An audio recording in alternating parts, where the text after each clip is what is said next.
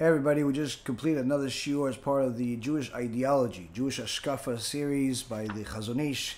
And this one is a special shiur for leaders, for rabbis, for people that are leading their family, their community. Does the leader need Chizuk? Does the leader need Mussar? What if the leader has got a big ego? What if the leader knows a lot? What if he's a really big Talmid Chacham? Does anybody need to remind him that maybe he's wrong? Does anybody need to remind him of anything that perhaps he doesn't know? Questions like this are in a lot of people's minds, but same token, very few people have the courage to speak. Here comes the CHAZON ISH with some truth that I think will help every single household and certainly every community that has a leader with courage to listen to the truth. Enjoy.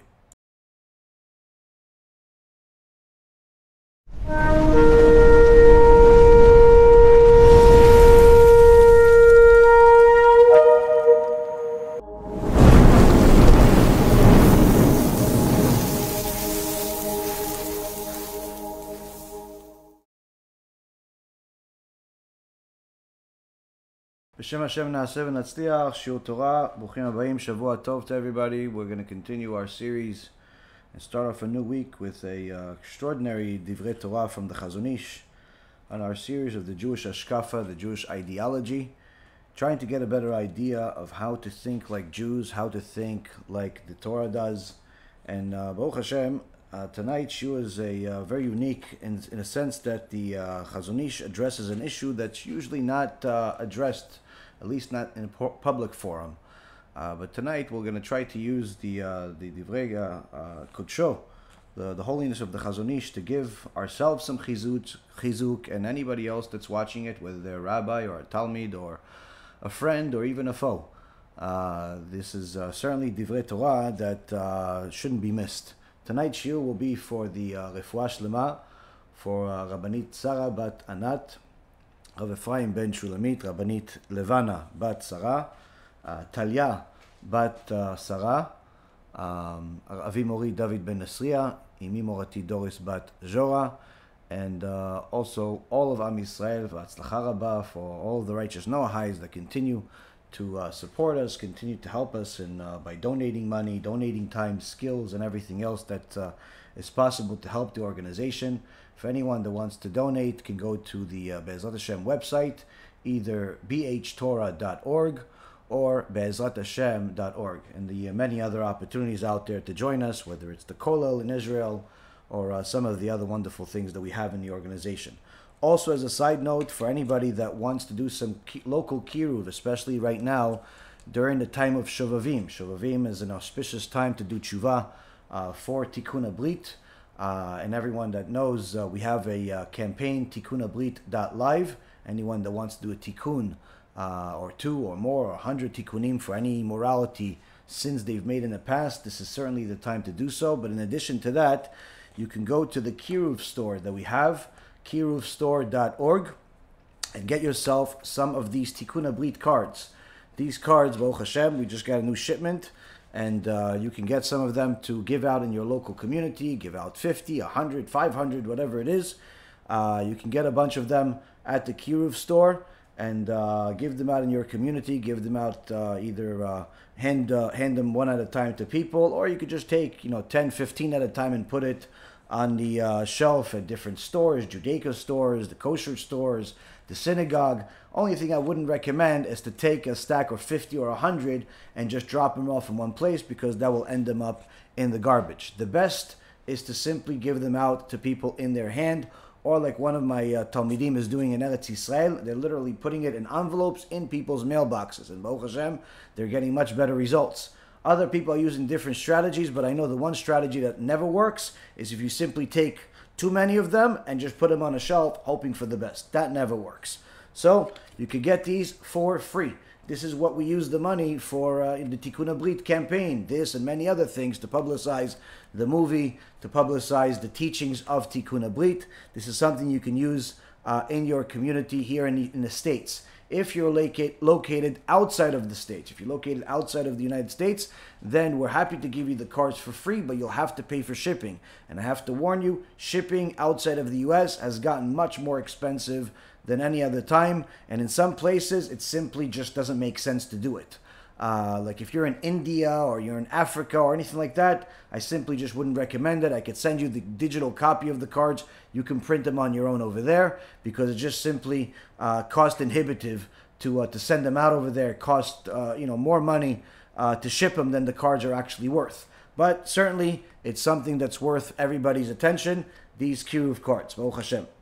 So with that being said, we have in front of us a very unique shiur, answering the question that perhaps has crossed our minds, crossed your minds in the past, or not.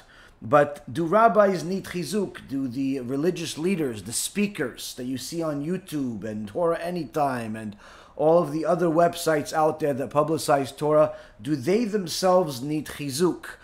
Do they themselves need some mussar? And in fact, the CHAZON ISH is going to go into that with a huge banner saying absolutely yes, they do need it. And he'll actually go into the details of not only why they need it, but in fact why it's paramount for them to use this mussar even more than the average person does, because the deen on the people that are leading the communities is much more specific than it is on the community members. This does not absolve the community members from any sins that they do, but the reality is anyone that has been given a platform by a Kadosh Baruch Hu to speak to the public, whether it's through your tens of thousands of subscribers on YouTube or different websites, or it's in your community that you have members there, or even if it's literally just you and your 5 or 6 members in your family. Anyone that's given a stage, they were given that stage by a Kadosh Baruch Hu, and they're going to be measured based on the stage that they were given. And in fact, one of the scariest stories that I ever heard, that does not involve anything gruesome at all, is the story of how the Mussar movement by Rabbi Yisrael MiSalant was started. I mean, Mussar has been part of the Jewish religion since day one. One of the main foundations of Mussar is Genesis, is Sefer Bereshit. We learned from the Avot. This is also called Sefer HaYesharim, the book of the straight, because Avraham, Yitzchak, and Yaakov were all straight people, honest people, and we learn a lot of Mussar from their behavior, such as the Avraham Avinu returning the money to the different hotels that allowed him to stay there for free after acquiring a huge amount of wealth. When he went to Paro, he still returned to the same places and returned the money to them, even though in reality he could have simply done what a lot of people do today, which is avoid paying the debt under all conditions, even when you have the money. In fact, some people have gotten it so wrong that they actually borrow money with an intention of not paying back, because they figure, listen, the credit card company, the banks, they have plenty. If I take an extra $50,000, $100,000 from them, or $50 million from them, it's no big deal. They have plenty. They'll get bailed out by the government. They may get bailed out by the government, but you're not going to get bailed out by the government, nor are you going to get bailed out by anybody else. And in fact, we'll have to return to this world again for a Gilgul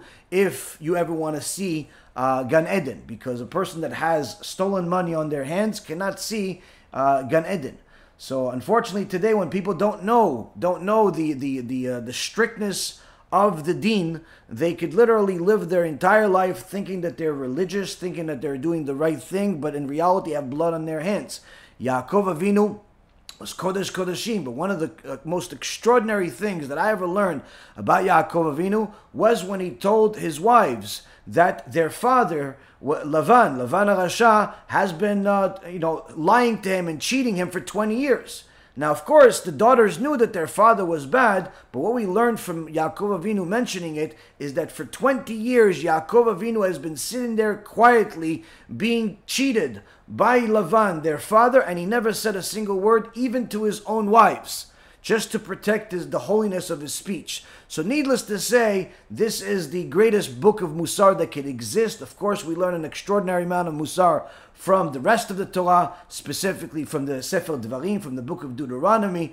But again, the Mussar movement that started a couple of hundred years ago by Rabbi Yisrael MiSalant sanctified it further, making it a unique teaching rather than a part of the teaching. It's always been part of the Torah, but Rabbi Yisrael MiSalant, he sanctified it in such a way where it became a teaching of its own. Created Batei Mussar, houses of Mussar. And of course, anyone that read about how they learned Mussar in those days, they know it's very, very different than the way people learn Mussar today.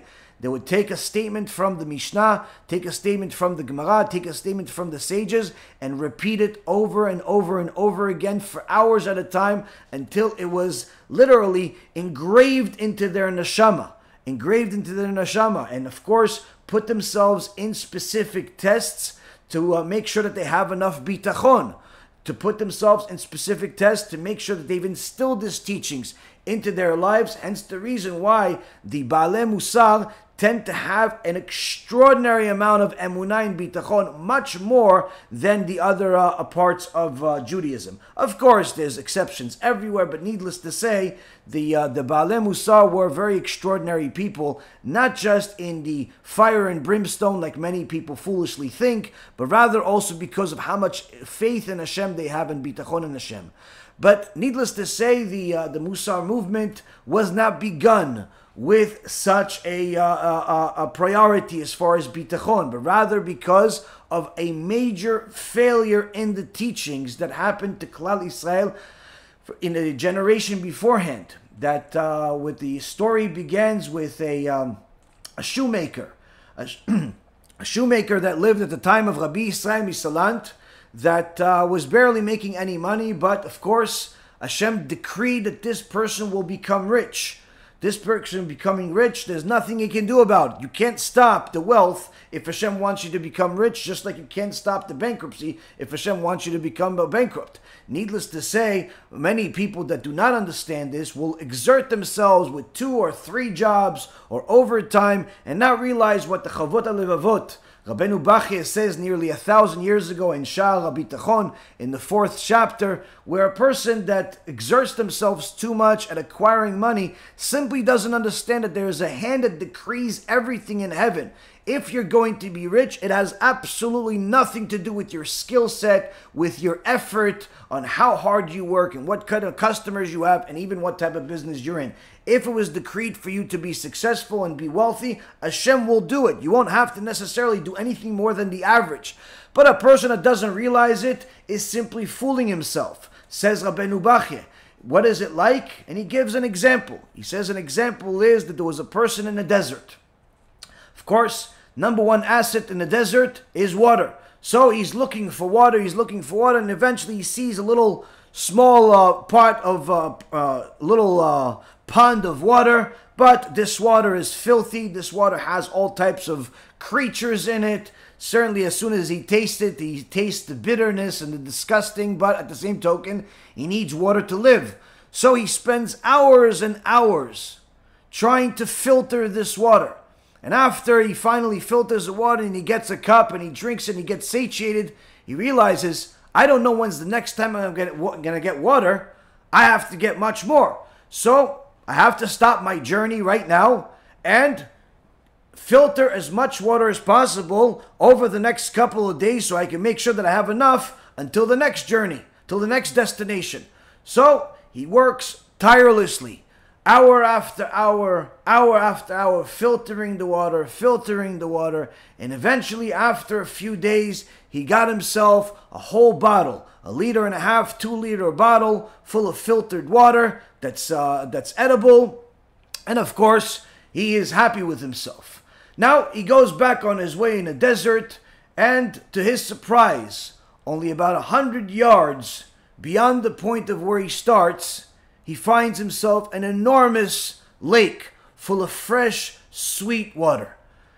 Here comes Rabbeinu Bachya and says, this is exactly the case. A person can toil and find unique customers and unique business opportunities and work overtime and kill themselves to try to make that extra buck, not realizing that if it was decreed in heaven that you will be wealthy, it'll come to you. You don't have to kill yourself. You don't have to desecrate the Torah and forget about it and not learn as a result of it. You could just simply believe that God will give it to you if it's necessary for him to give it to you, because that was the decree, and he's not going to give it to you regardless of what you do. The point being is that a person that has emunah in HaKadosh Baruch Hu and Bitachon in HaShem lives their life knowing exactly what hand is feeding them, knowing exactly where everything is coming from. And Rabbi Yisrael MiSalant, back to our story, began the Mussar movement after hearing about a story about a shoemaker that was in the area that was very poor for a long time, but one day he got something going in his company, and another company picked it up and said, listen, we're going to market this for you and we're going to sell it. And it took off. And within a relatively short period of time, the shoemaker became extraordinarily wealthy. Very, very wealthy. And the only problem that he had left is that the wealthy community did not want him.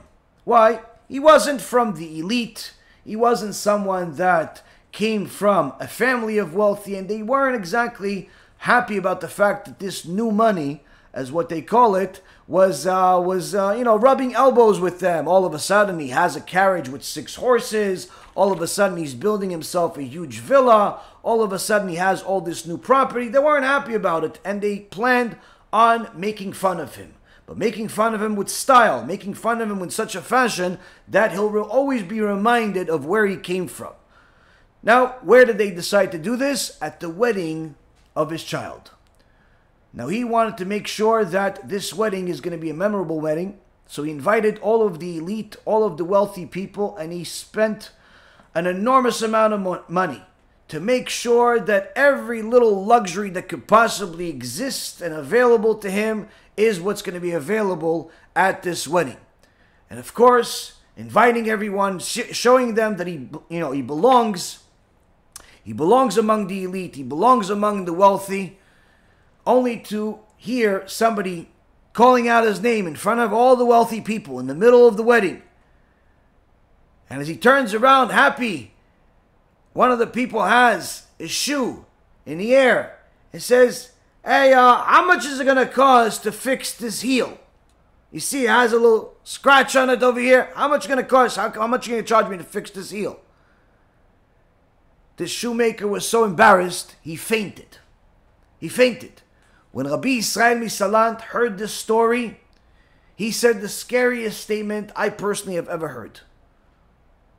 He said, right now, in Shamayim, the Bet Din of heaven is taking out all of the religious leaders, all of the rabbis, the Gdolei Ador from the previous generation. He's taking them out of heaven and putting them in punishment, in Gehenom, for not teaching the generation Mussar, to the point where you have an entire generation that thinks it's perfectly fine to publicly embarrass their fellow Jew. Something that the previous generations knew, that this is, you're better off to die than to do such a thing. We learned this from Tamar in the book of Genesis, Sefer Bereshit. Tamar was willing to jump into the fire rather than to cause embarrassment to Yehudah. But we have an entire generation that thinks it's okay to publicly embarrass their fellow Jew. The entire leadership of the previous generation that didn't teach Mussar is going to get punished for it. And from now on, we're going to start focusing on teaching Mussar. And that's how the Mussar movement began. So of course, the leaders have always needed to teach Mussar throughout all of the generations. Unfortunately, in recent years, this has been something that has been lacking. But needless to say, over the last few years, we have actually seen some improvement in the world where you see certain people also starting to teach Mussar. But the question always remains, does the rabbi himself, the speakers, the leaders, do they need Mussar?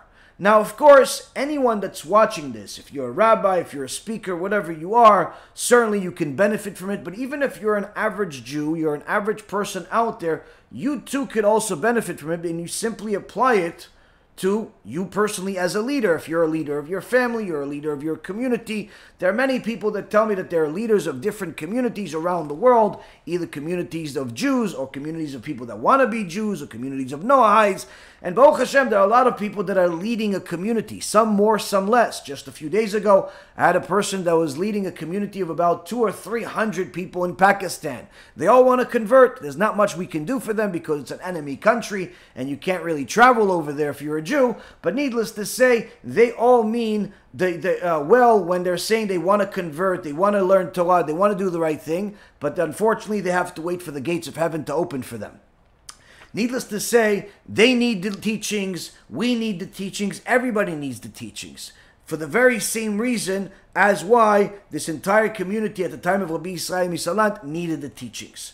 And the CHAZON ISH says the following, after teaching us last week that a person could learn Torah, learn Mussar, learn a lot of good things, grow little by little, but eventually get to a point where he's coasting or she's coasting and thinks that they simply know enough.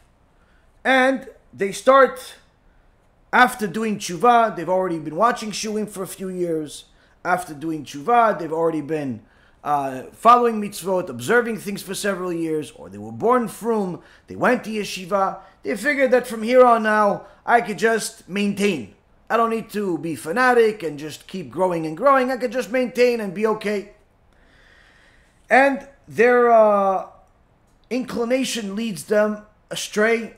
Their inclination leads them to run away from the very same source that helped them grow in the first place many times.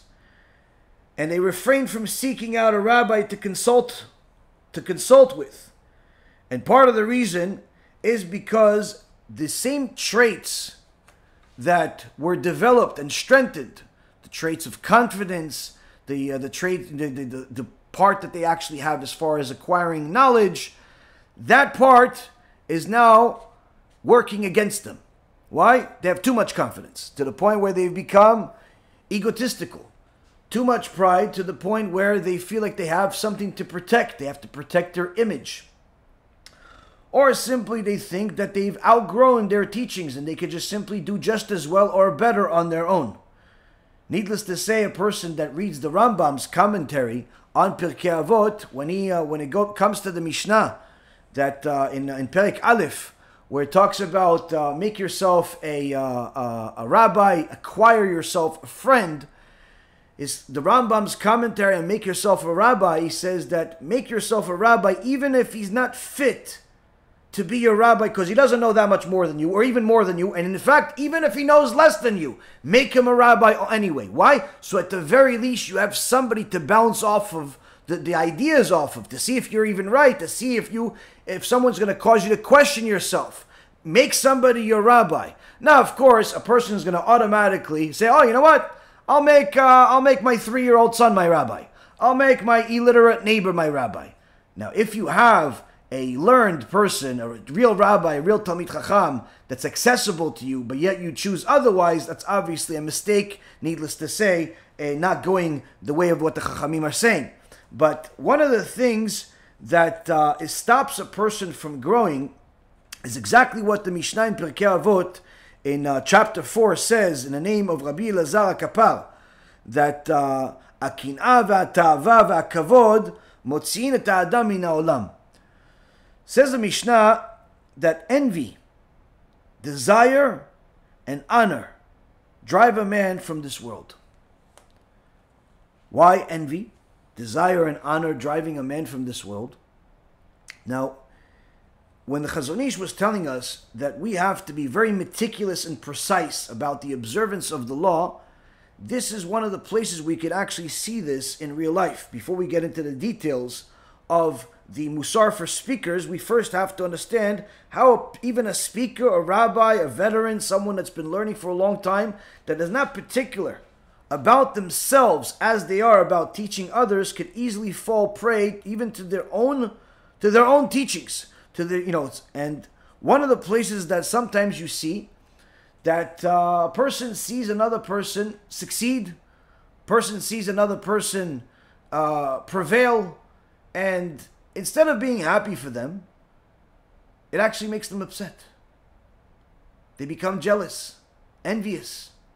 Just today, somebody told me that they rented a car and they they don't have a car. They rented a car for a week or so, and only to find out that their neighbor apparently was so upset about them renting a brand new car that they decided to break their windshield wipers.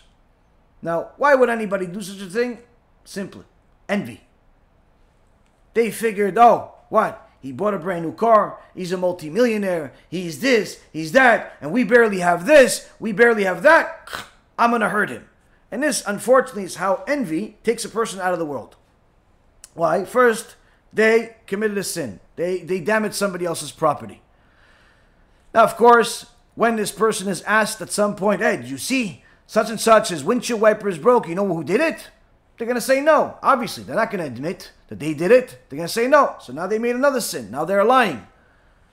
Now, on top of that, they are going to continue thinking, that this is okay. Why? Because the Gemara in Masechet Yoma says, when a person makes a sin and nothing happens, he does it again. If he does it again and nothing happens, it turns into permissible.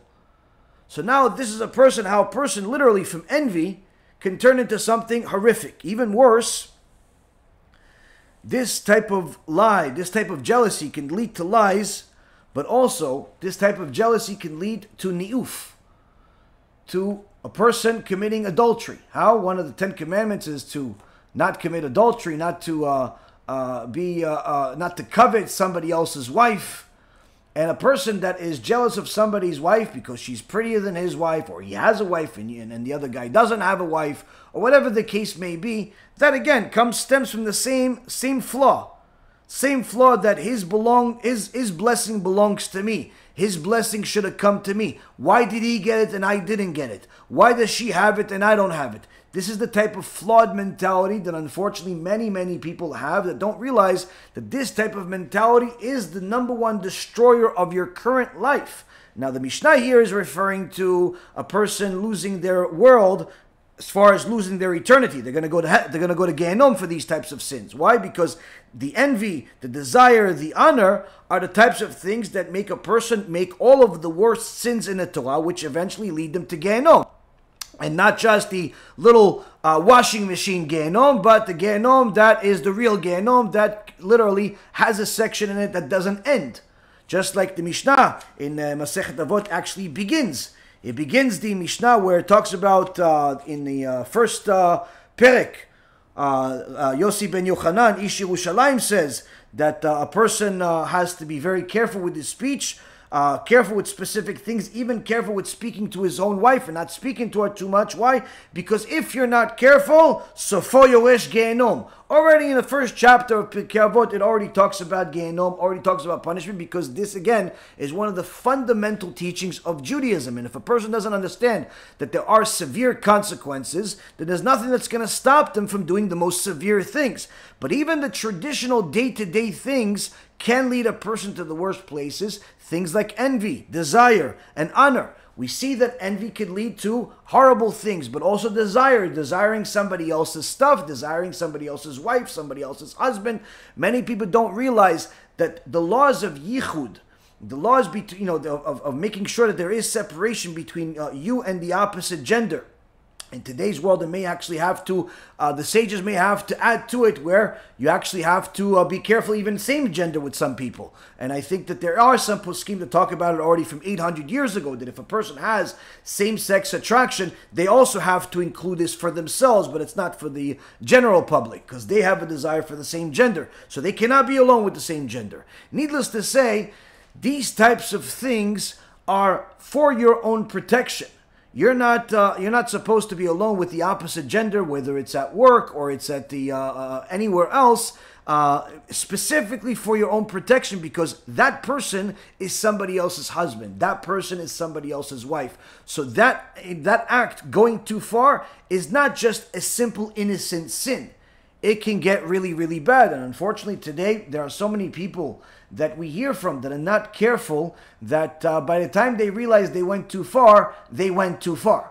So needless to say, this type of lack of care can lead a person to go to an eternity of punishment. But not only that, even a life full of punishment, a life full of regret. A person simply waking up one day and they're pregnant with a child of somebody that they don't necessarily want to spend any more time with. And this is, of course, a problem that happens way too often. This, too, is one of the things that hurts people's lives. Last but not least, a person that's chasing honor. One of the main things that the CHAZON ISH talks about tonight in this particular section. The 4th chapter, in the 10th section of the 4th chapter of the Sefer Emunah Bitachon, one of the main problems is a person that is very, very particular about preserving his or her own honor. Their own pride is being the primary reason of why they decide to do or not to do certain things. We saw that Korach in Parashat Korach was a Navi. He was a prophet. He was a holy person at one point, but became a Rasha Merusha that went against Moshe Rabbeinu and is in Gehenom until now, 3,334 years later. One of the main proofs of how Gehenom is only not 1 year is Korach himself, because the Torah says that he's in Gehenom until this day. So the point being is that we see the sages make these simple statements, but when we delve into them, we realize that these statements have a lot of weight. So now, the CHAZON ISH is telling us that a person can grow in Torah, learn, finish the Shas, even become a teacher, make some videos, get a following, and go off the derech without even realizing that he's off the derech, or sometimes she's off the derech. She can become a Rebbitzin, she can start teaching people, she can start making videos, writing articles, writing books, all in the meantime not realizing they're actually off the derech. They do not have the same hashkafa that they used to, or needless to say, they are a bad hashkafa. They have the bad ideology, an ideology of sin.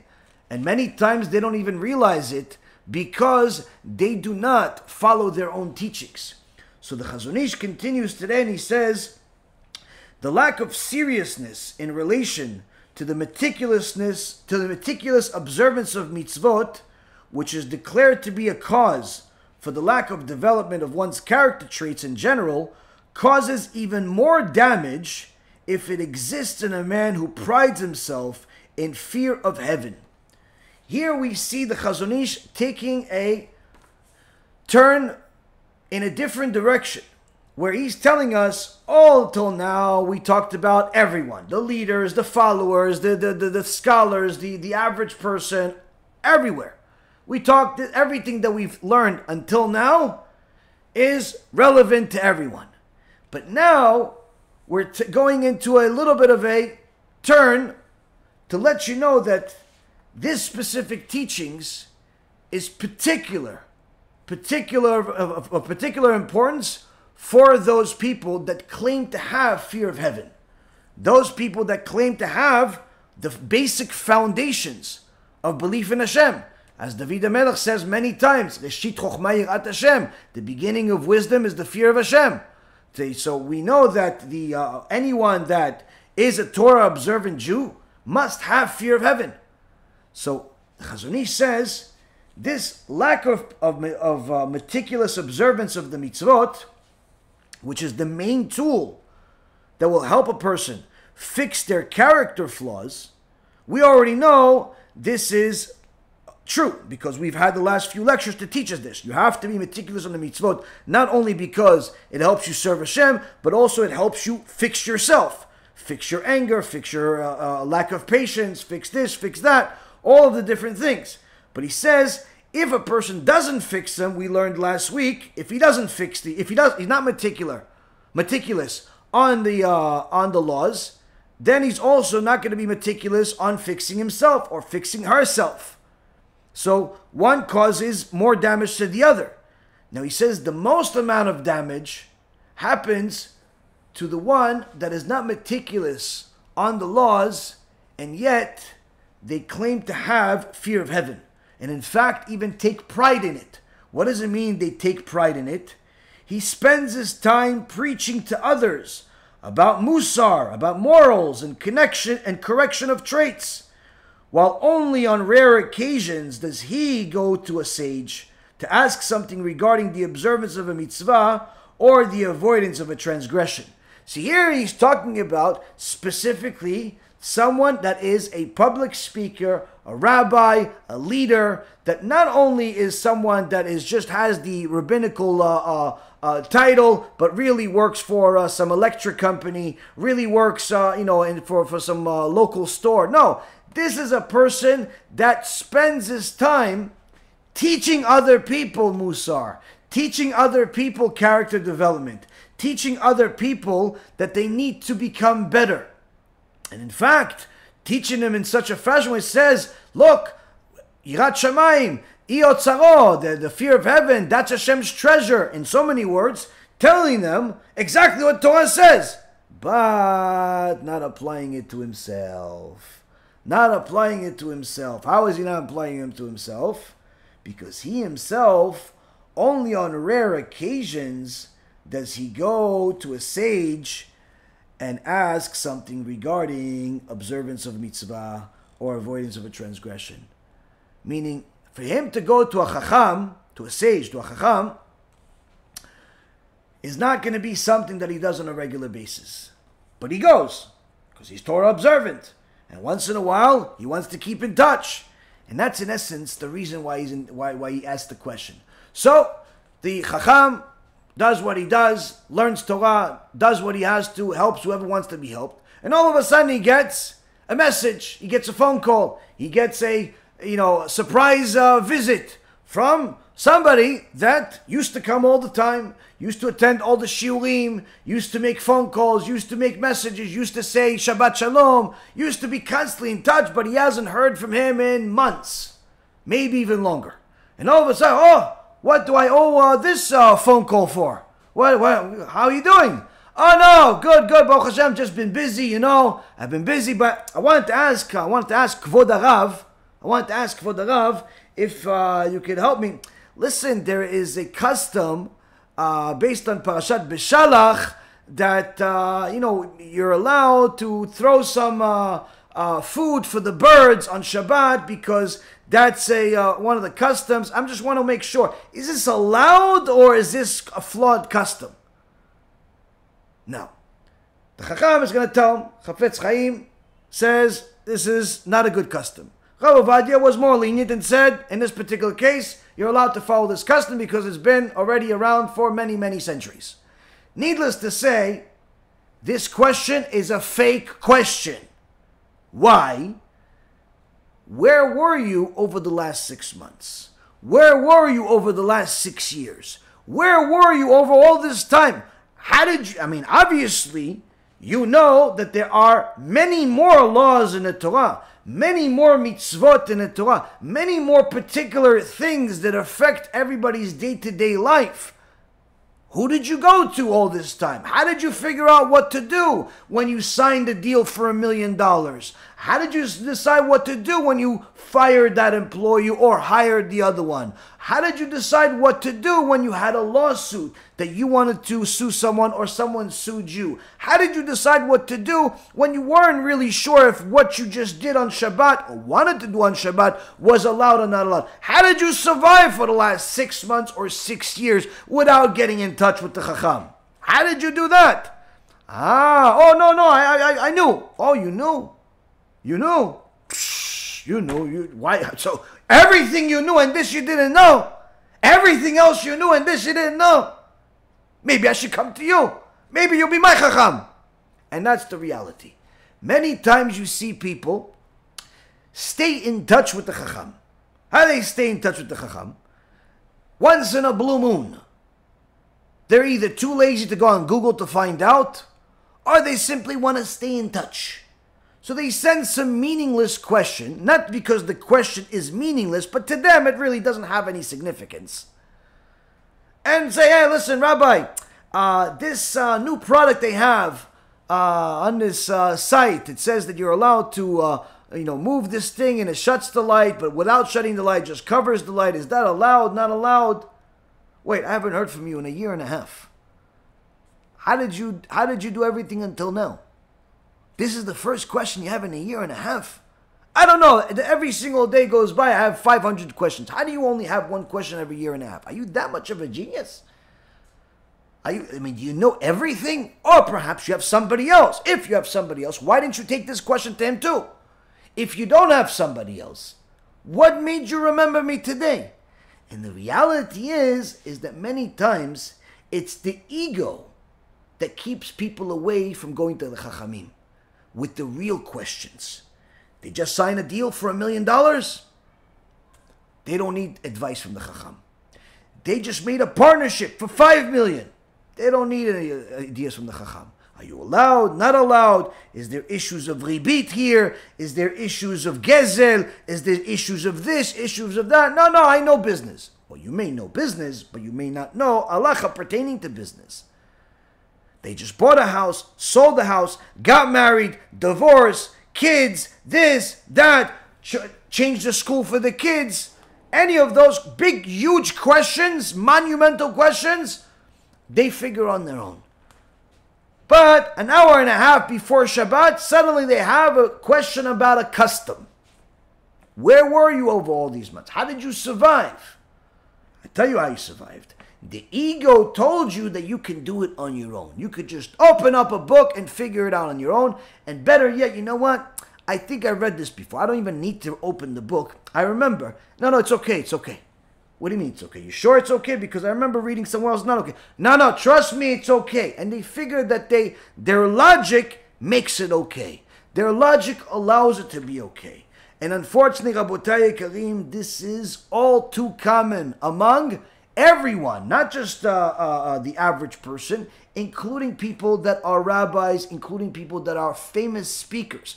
Many times, anyone that delves into some of the stories, either the ones that we've brought out and exposed, or the stories that have been exposed in the past of different so-called rabbis that went completely off, the one common denominator you will see is that they do not have a solid relationship with a rabbi.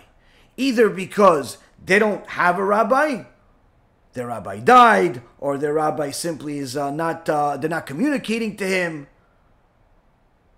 or they simply just don't tell the rabbi the truth. They tell the rabbi what they want him to hear. Many times you see this common denominator where they don't have anybody to answer to. They decided they answer to themselves. And this is one of the biggest satans that a person can have in their life, because a person can think that they know just enough to live on their own without asking the big questions. And unfortunately, this is something that happens, and it causes a lot of damage even in the rabbinical world. Why? Because the person that has learned, went to yeshiva, went to a kollel, went to the books, learned for many years, gave a lot of speeches, became successful, has a following, has a synagogue or two, has all types of campaigns. He figures, I made it. Now, of course, he knows he cannot learn anywhere near as much today, now that he has this big following and success, as he did in the past. But needless to say, his success makes him believe that even maintaining it is fine. Yeah, but what about the big questions? Listen, I know enough from my experience that it's okay. And he gives himself the pass. The students, no pass. You guys have to ask me. Every time you have something, you have to ask your rabbi. But for himself, he'll even invite a missionary and say, listen, it's okay. I know it's okay. How do you know it's okay? Because it's okay. If it wasn't okay, somebody would tell me. But there's a bunch of people telling you. No, they're not really big rabbis. They're not telling me. He'll do all types of awful things and figure that it makes sense to him. Why? Because he's been a rabbi for so many years, it must be okay. It must be okay. But what about the contact that he has with different chachamim? You'll notice that it's only on occasion. Only on occasion, he'll invite him over. Only on occasion, he'll make the phone call. Not on a regular basis. Why not on a regular basis? Because he's too busy. He's too busy being a speaker. He's too busy being a rabbi. He's too busy with a lot of things. Busy or no busy, but there must be a lot of questions. There must be a lot of big questions, a lot of sensitive issues. So how do you deal with that? I mean, you tell your students that they have to come to you or come to a bedin or come to somebody to ask these big questions. What about you? Says the CHAZON ISH, he does not subject himself to the necessity of doing everything exactly according to the law, for he is afraid of losing his beloved rabbinical position. Usually such a person has not worked on understanding the inquiries of Abaye and Rava in the Gemara, has not exerted himself in learning halacha, and as such has not acquired this knowledge. If he hasn't labored over the Torah and has not trained himself to observe mitzvot meticulously, then his character traits have not been tested, nor have they been corrected. So here we see that whether it's an online rabbi, a community rabbi, or a family and friend rabbi, meaning a person that's leading his own family or friends and is trying to give them chizuk, a person can literally fool themselves into thinking that they know just enough and tell everybody that if you have a question, come to me, don't ever trust your own opinion, make sure to learn more, make sure to do more, but they themselves don't do it.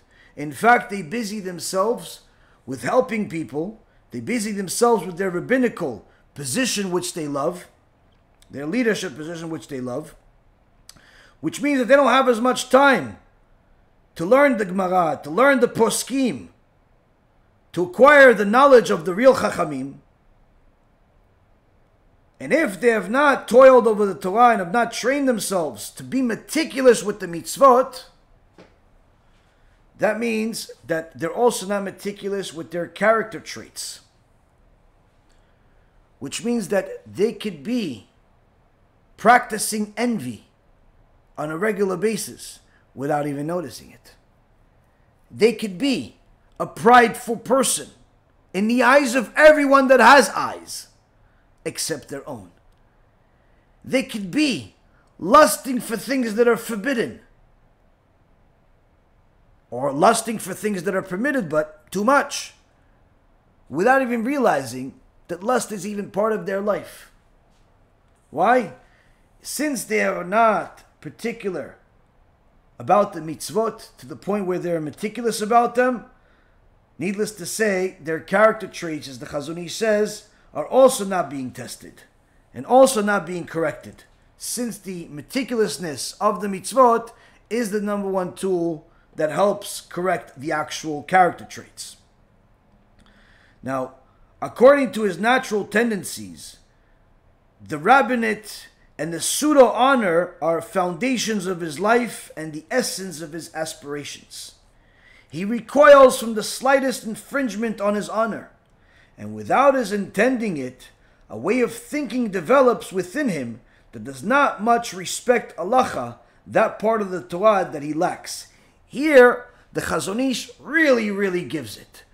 The CHAZON ISH is very particular about the words that he uses. Of course, I'm reading the translation. The Hebrew version is right next to it, and he says it the same exact thing in this case, where in Hebrew it's easier to understand it, quite frankly, but needless to say, here the CHAZON ISH is telling us that this person that has this leadership position, let's call it rabbinical position, this position is everything to him.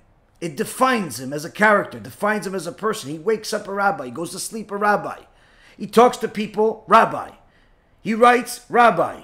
He introduces, rabbi. He says goodbye, rabbi. He dreams, rabbi. He's always rabbi.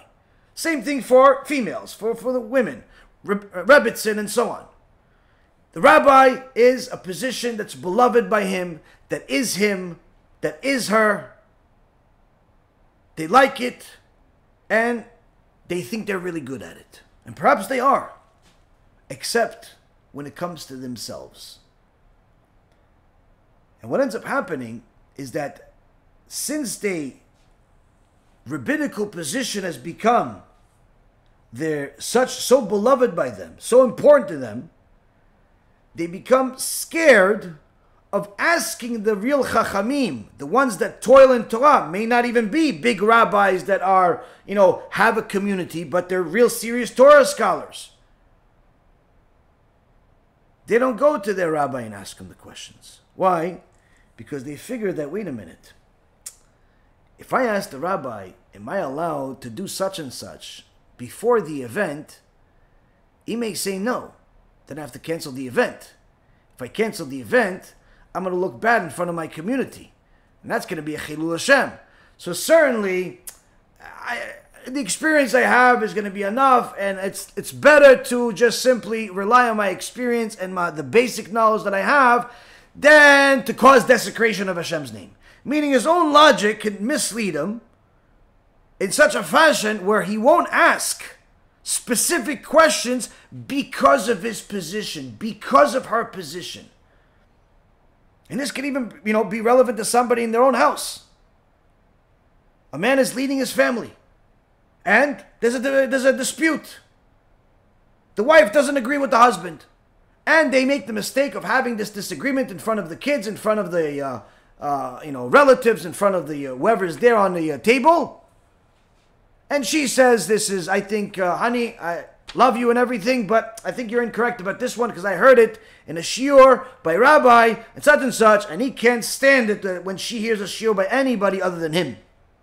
He can't stand it that she hears of anybody other than him. Yeah, no. I'm your Rabbi. I'm your Moshe Rabbeinu. I'm your Yaron HaKohen. I'm your everything. That's, every husband, that is a little delusional can get that far. And unfortunately, Am Yisrael got that far. The Gemara in Masechet Megillah says, why did, Am Yisrael accuse Moshe Rabbeinu of adultery? I mean, he left his own wife. Hashem told him to leave his own wife because he wanted to be in a state of purity at all times. How can you accuse him of adultery out of all things in the world?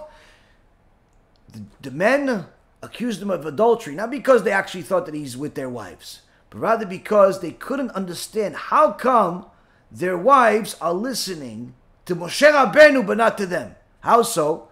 When they asked their wives, give us your jewelry, give us your gold so we can make a golden calf. The wife said, no, I'm not giving you the gold. I'm not giving you my jewelry. The women didn't sin here. But when Moshe Rabbeinu said, give me the gold, give me the whatever you want to put to build the Mishkan, all the women were in a hurry to give it to Moshe Rabbeinu. So the husband said, wait a minute. Moshe Rabbeinu asked for the gold, you give it to him right away. I ask you as your husband, you don't even give it to me? There must be something between you. What? Something between Moshe Rabbeinu and 600,000 women? In their mind, it didn't make a difference. I don't like it that you hear the rabbi. I don't like it that you listen to anybody but me. And this is a very serious problem when the husband either has a different rabbi than the wife, or worse yet, when he thinks he's supposed to be the rabbi. This is one of the biggest poisons in families. Now, you have a situation where a guy says something and his wife heard differently. He cannot tolerate the fact that she said anything different than him, needless to say in front of the kids, needless to say in front of company, needless to say out loud. How dare you go against me? I learn in a kollel, I learn in the Bet Midrash, I learn at 6 o'clock in the morning. Who do you think, you think you're going to get this? They don't like it. They don't like it. Now, it does happen that once in a while, the wife is right. Sometimes it happens more than once in a while. She's right. Now, the husband, he doesn't want to find out if she's right. Why? The secret is, so long as it's just a debate in the air, we don't confirm nothing, in the eyes of everybody else, it's 50-50. Maybe I'm right, maybe she's right.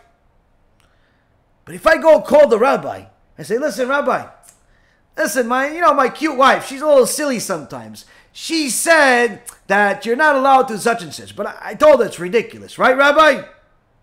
And if the rabbi says, no, actually, he doesn't want to hear the rest of the answer. I don't want to hear disconnection. I can't hear you. There's reception. Doesn't want to hear it. Why? So long as it's not confirmed she's right, my rabbinical position is intact. My leadership position is intact. But today, with technology at your fingertips, needless to say, many books, Baruch HaShem, at your fingertips, you can find out the answers.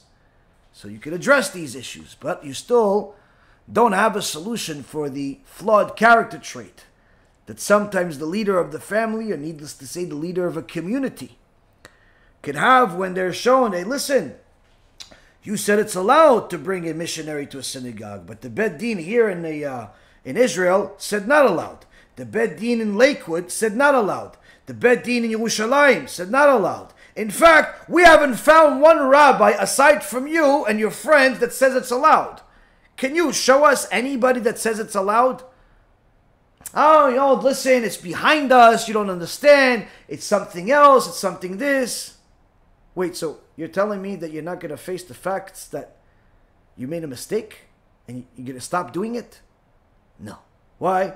So long as this issue is unanswered publicly and I don't have to face the music of publicly admitting I was wrong, my thousands of followers will simply look at me as a victim. My thousands of followers will simply look at me as a wise man that has people chase him just like Moshe Rabbeinu did.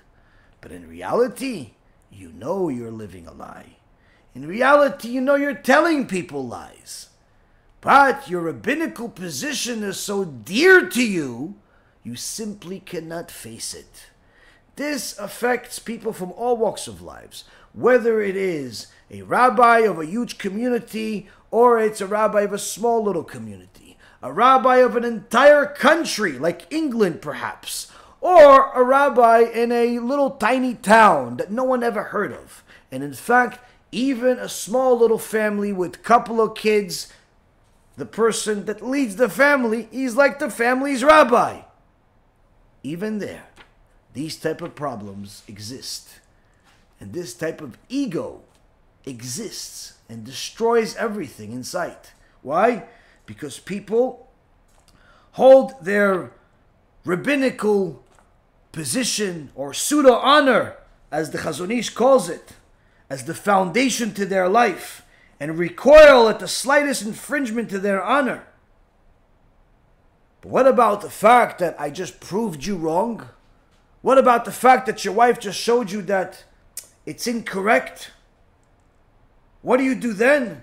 Says the CHAZON ISH that this ego, this chasing of honor, leads a person to such a behavior where it develops to a point where they start disrespecting the parts of halacha that they don't know. Meaning that you show them, listen, you know the Alchot Shabbat. Yeah, Alchot Shabbat, I'm good. Yeah, Alchot Shabbat, you're good. But the laws of like business, you know, the Baba Metzia, Baba Kama, Baba Batra, Choshen Mishpat, all that parts. You're not so expertise there. You know, Shabbat, you're good. You know the Alchot of Shabbat. Psh. But business, not so good. So perhaps, maybe you could get some continuing education. Maybe you need to learn a little bit more on it. Nah, listen. People don't ask the questions anyway about business. And I know just enough. I've done enough business. I know enough. I don't need to ask. It's okay. It's okay. They minimize. They minimize that maybe perhaps what they don't know is important. Or the opposite. Somebody asks them, listen, you, an expert in regards to Ilchot Shabbat, expert in regards to business, but when it comes to the family purity, I mean, you said in your shiur she has to wait 5 days, but you didn't take into account that she may be Sephardi and it could be 4 days, and you didn't really explain the 7 days, and you also didn't explain all the details of what happens during the 7 days. I mean, are you assuming that she knows all of that stuff, or do you have like a different shiur that you gave? Nah, listen. People know. What if they don't know? If they don't know, they'll be fine. They'll come to me. And they'll minimize it. And if they ask him a question about it and they make a mistake, listen, Rabbi, you said that if it's that color, then everything's okay, but it's that color, it's not okay, come ask, right? But I saw in a book by Arav Mordechai Eliyahu, or I saw in a book by Rav Ovadia, or I saw in a book by one of the other Chachamim, and Actually, he said the exact opposite of what you did, what you said. So, did I not hear you right? No. It's not that you didn't hear me right. It's fine. Don't worry about it. It's fine. Anything you can find, it's fine. What do you mean it's fine? I saw in a book, I heard in a shiur, the opposite of what you said. It's fine, don't worry. There's always different shittot, different strategies, different rabbis. Don't worry, what I said to you is fine. And they'll justify their error. Why? How could I admit that I was wrong? Admitting that I'm wrong, chas v'shalom. It's rather die than not admit that they're wrong. And this, unfortunately, Rabotai, is one of the horrible things that happens in the process of not admitting that a person is wrong, is that they'll minimize what they don't know.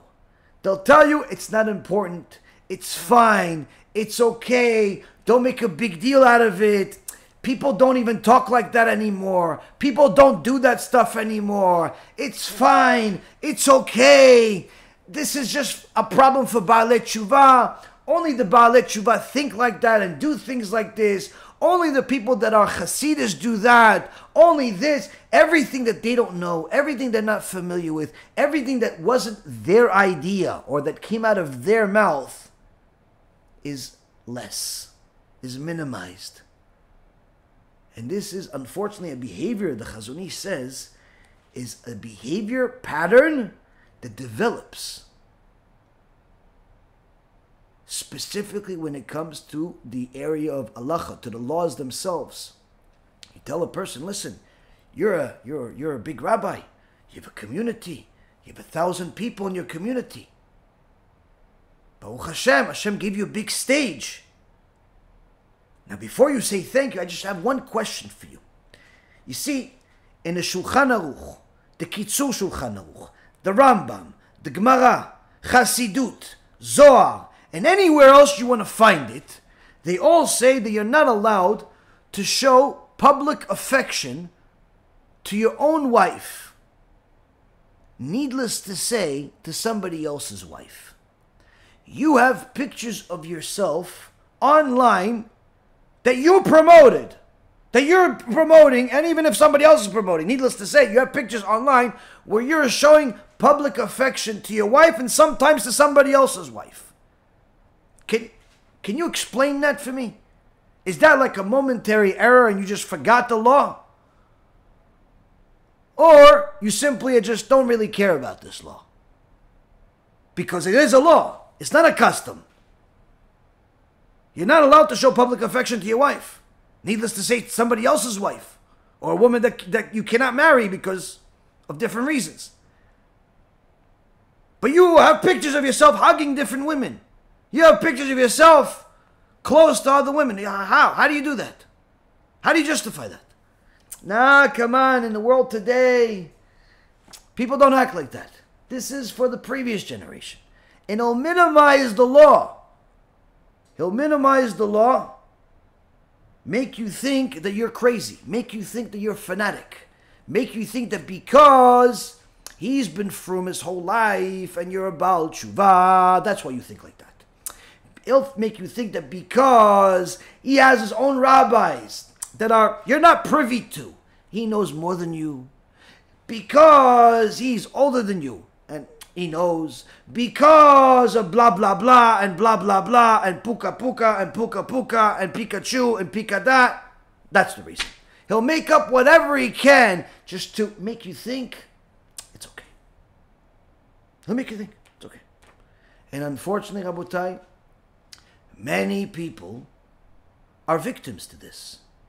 In the world today, they're looking for the truth. Ribono shel olam. They're looking for you.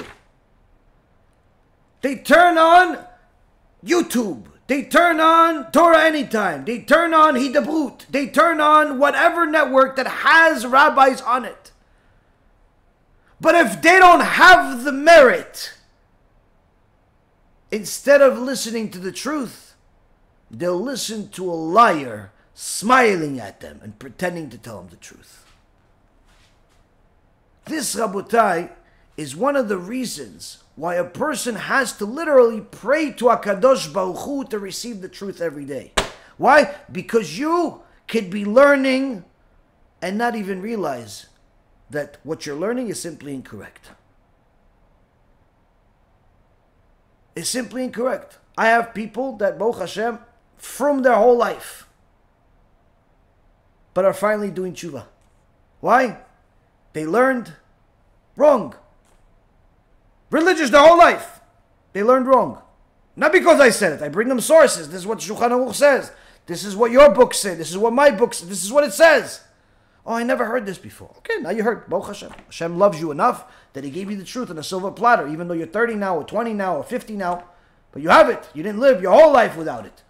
I can't believe it. How come my rabbis never told me? I have no idea why they didn't tell you. But this could be one of the reasons. Sometimes the rabbi needs chizuk. Sometimes the rabbis need chizuk to be reminded that a rabbinical position is a responsibility. It's not a job.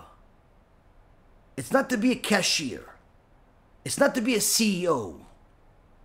It's taking people's lives in your hand and making sure you treat them with the utmost care, like they do at a hospital with an infant.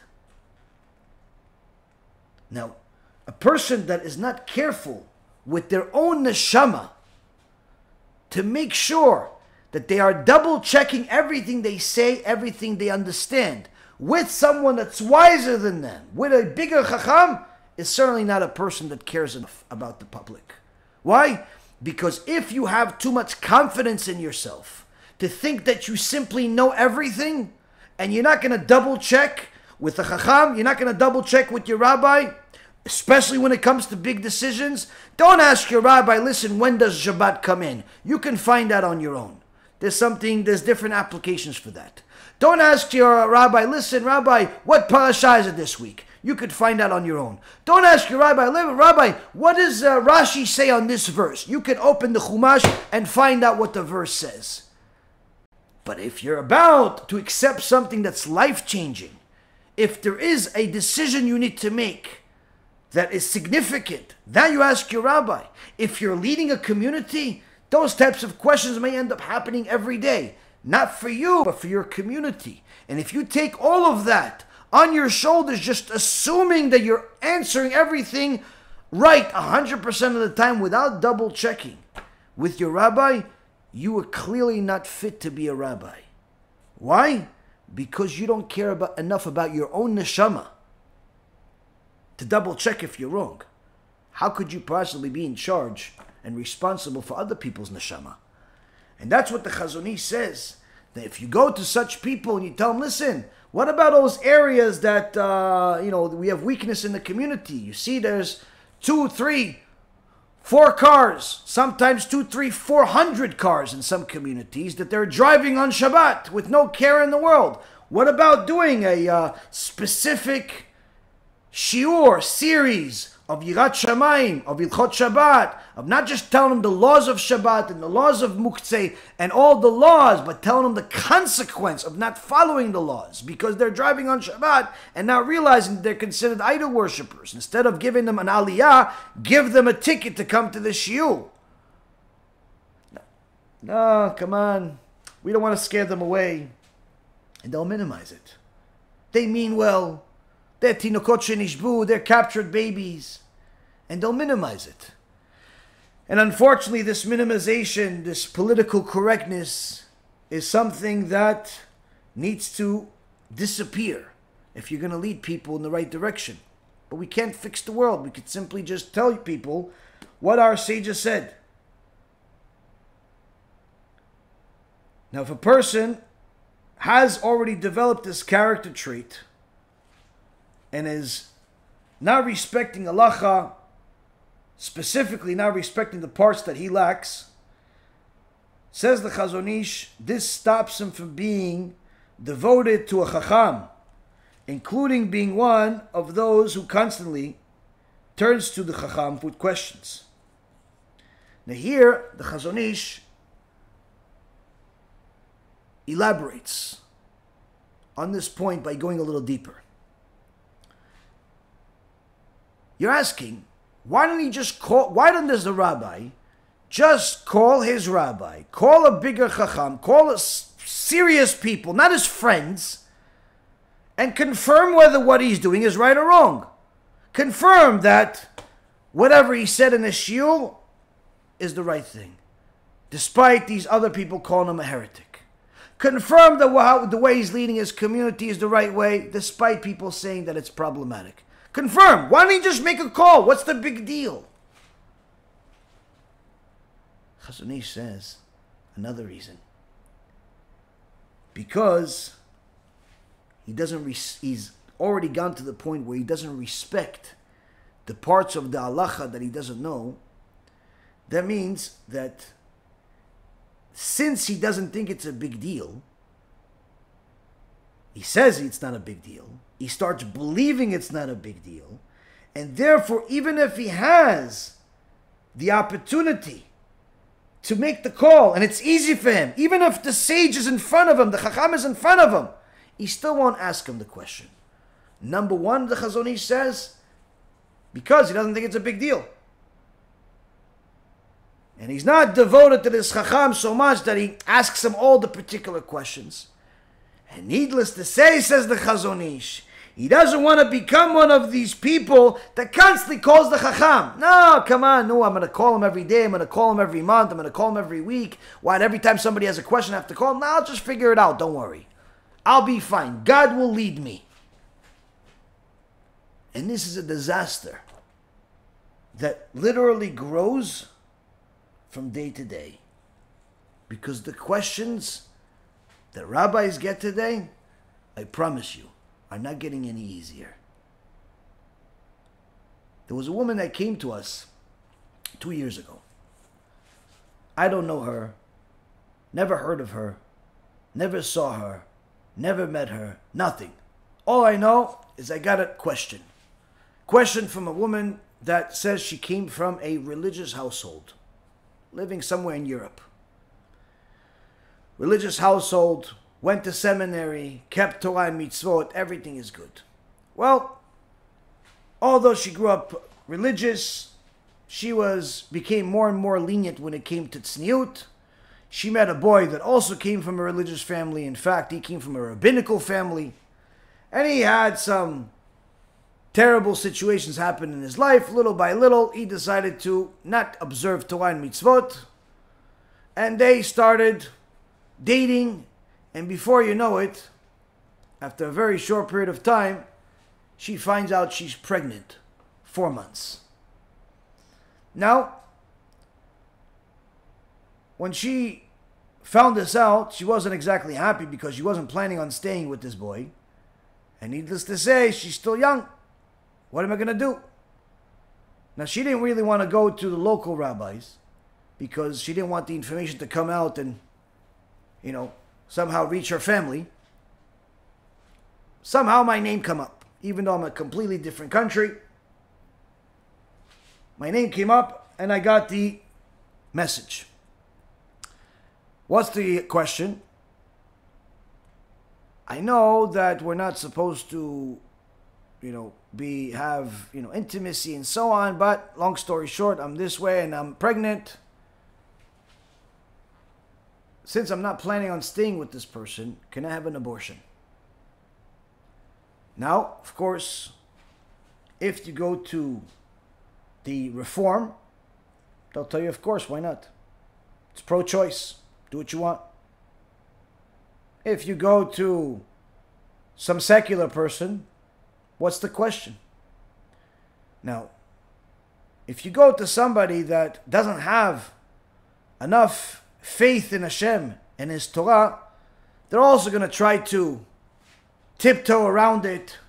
Listen, Baruch HaShem. For us, it wasn't much of a test. Why? We stick to the script. This is what it says. This is what I say. This is what Torah says. This is what I say. Of course, we try to talk to people with their sensitivities and emotions in mind. We're not attacking people, telling them they're going to go to Gehenom tomorrow, But at the same token, we never forget those details. We never let people believe that it's okay to go against Hashem. Even if I know that right now you're going to make a sin and there's nothing I can do about it, I'm still going to help you. But I'm going to remind you, what you're doing is wrong. I'm going to help you, but what you're doing is wrong. And there's never going to be a time that I'm going to tell you that it's right. This is usually common with intermarriage. People that want to convert, but they're obviously already together with a Jew is together with a non-Jew. And I know in more times than not, they're not going to break up. So to even bother to try to convince anybody to break up is a complete waste of time, especially knowing it personally, how the situation works with people's emotions and mindset and so on. So you still have to help these people, but you can never let them believe that what they're doing is okay in any way, or they're not going to have to pay the bill for this at some point or another. So of course, we take all this into account. I talk to this woman, I tell her, listen, one message after another, long calls, 15 minutes, 20 minutes, all types of things. Anybody that tries to gets in touch with me knows that getting a 15-minute message with me is not a very common thing. But here we saw this pikuach nefesh. And Baruch Hashem, after multiple series of messages and calls and so on, I told her everything I need to tell her. She asked certain questions, and that's it. I didn't know what she's going to do. All I knew is that at least she knows the truth. After that, I didn't hear from her. Now, I don't have the type of time to follow up and chase people around. Once in a while, you'll get a message, how you doing?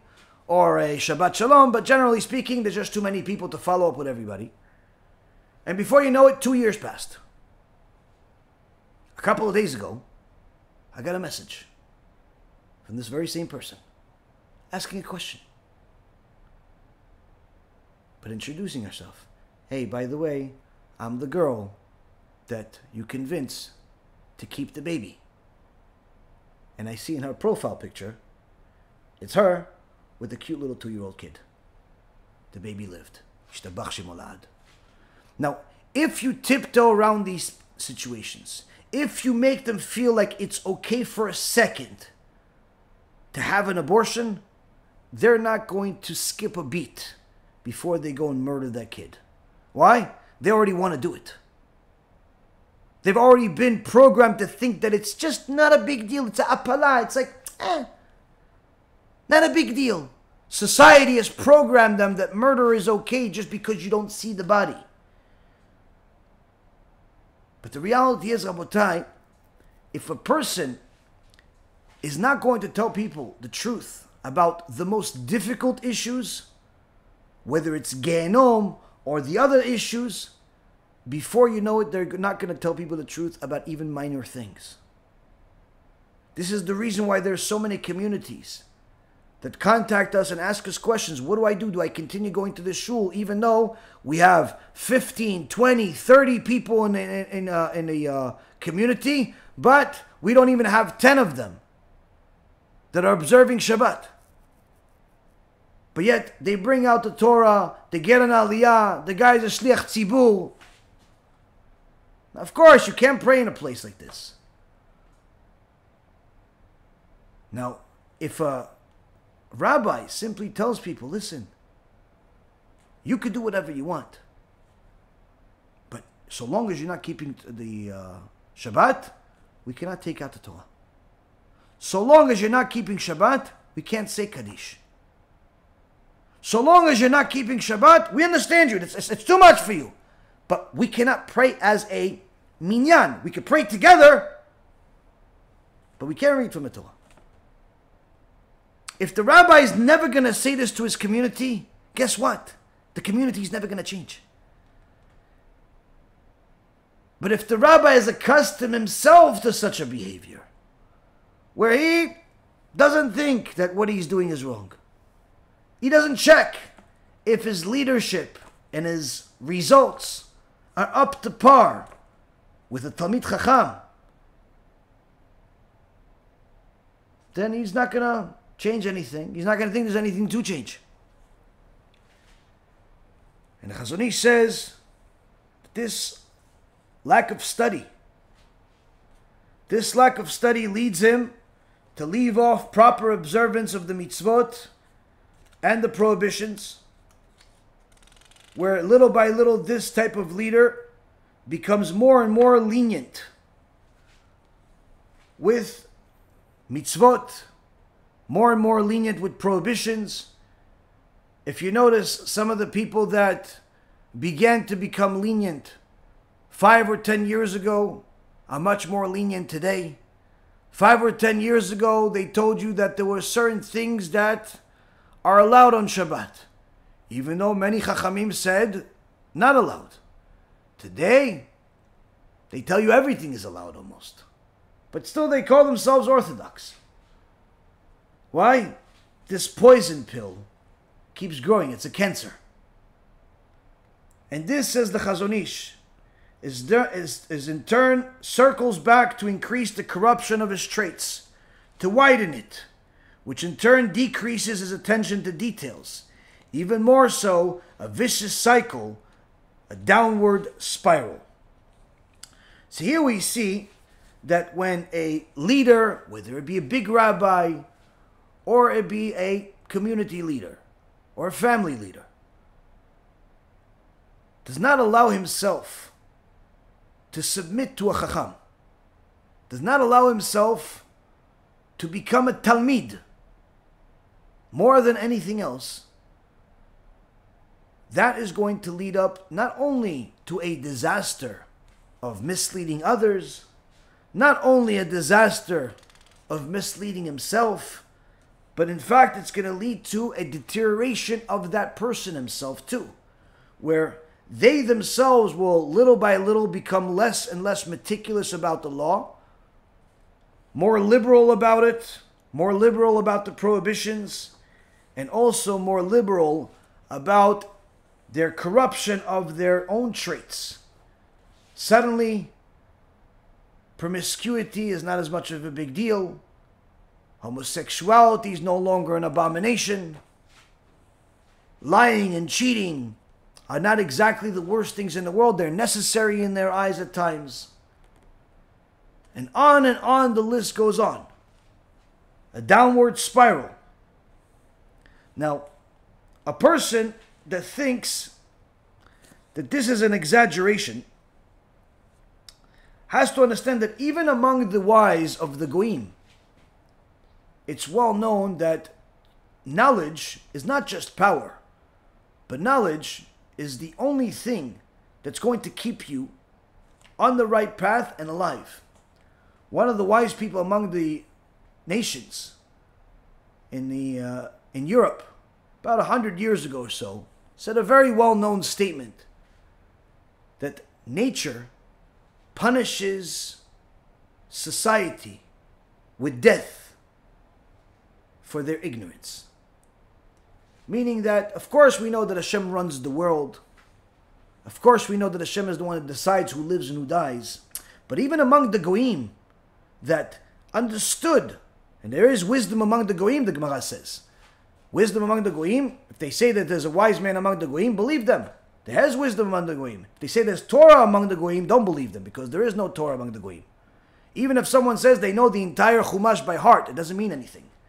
Because Torah is not just knowing the words, it's living it. So, this wise man said that nature punishes society with death for their ignorance. Where a person can look at a snake and think it's beautiful, think it's playful, perhaps he even thinks of messianic days where you can play with snakes. And he's going to go and grab it, and that snake is going to bite him and kill him. And a person is going to think that, listen, the tornado is a beautiful thing to see, and get really, really close, so close that he becomes a part of the tornado and his body parts become a part of the debris.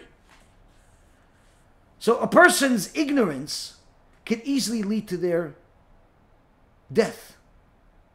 Now, why is nature so severe? Because that's just the way the world works. Now, in the world of Torah, the Mishnah in Pirkei Avot says, Shgagat Talmud ola zadon.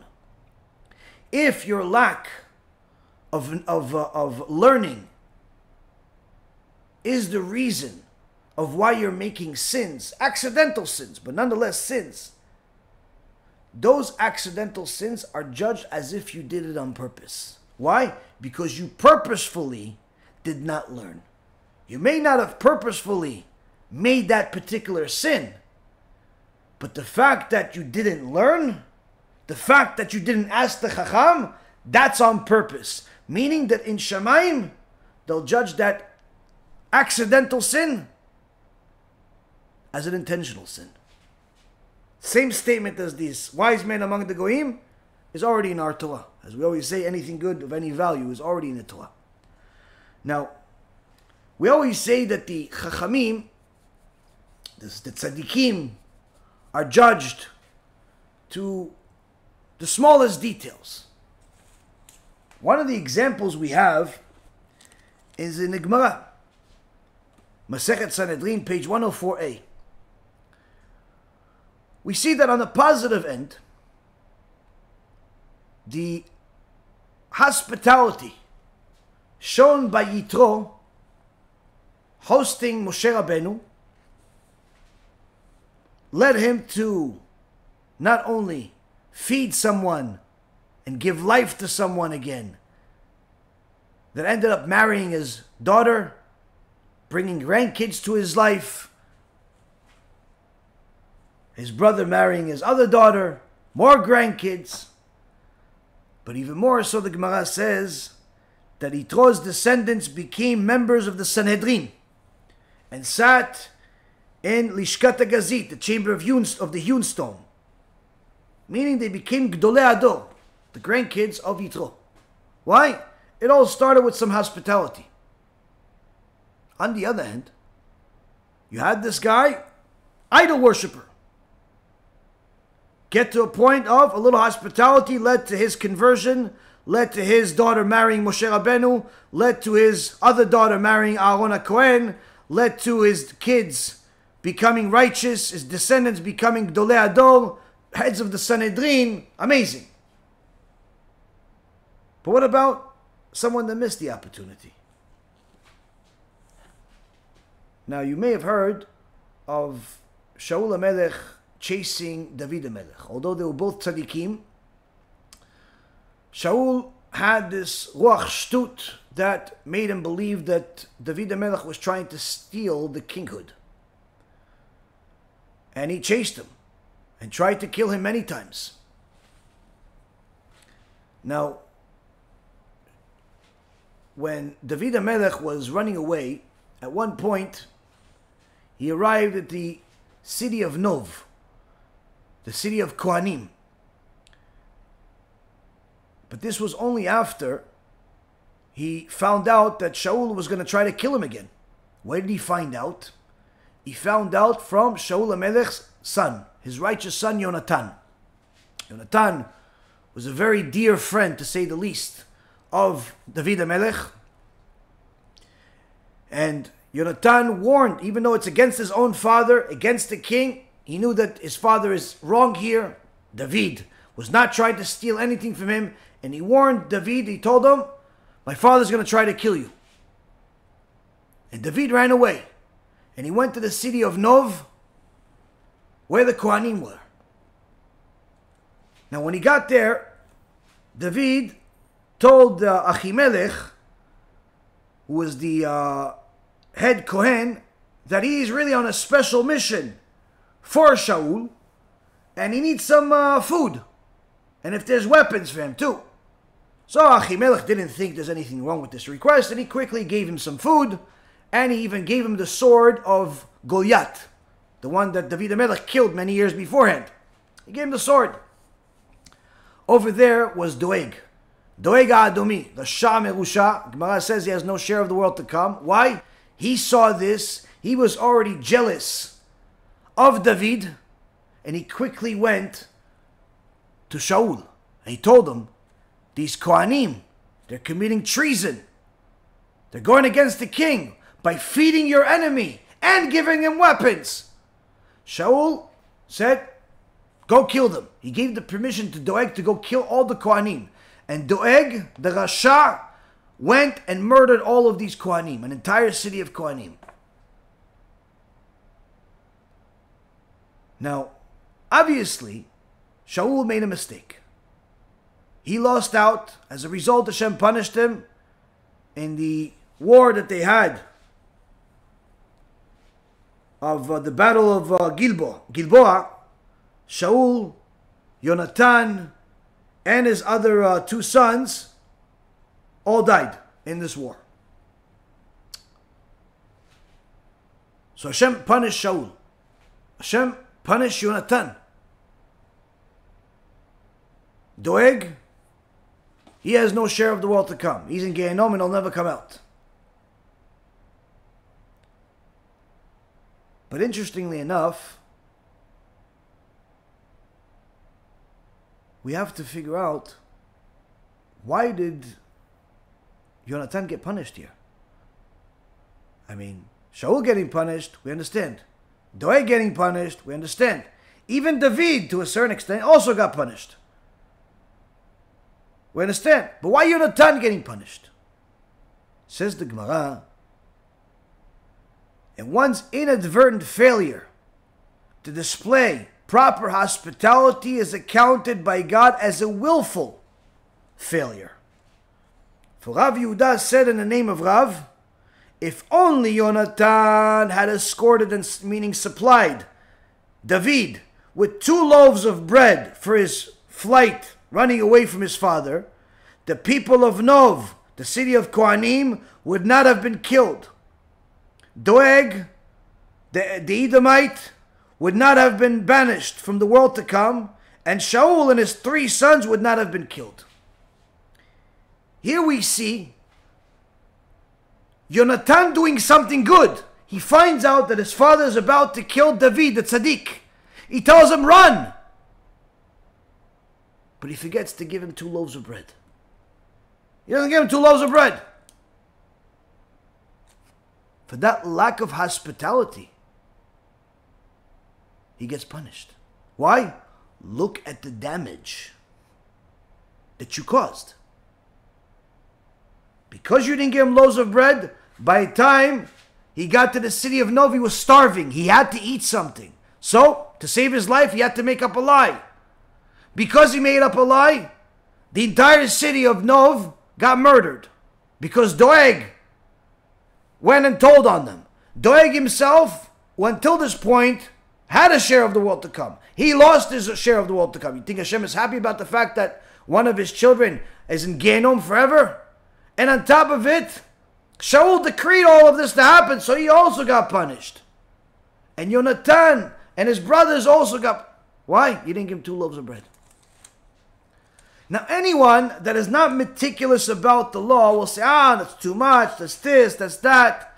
That's because you think God owes you something.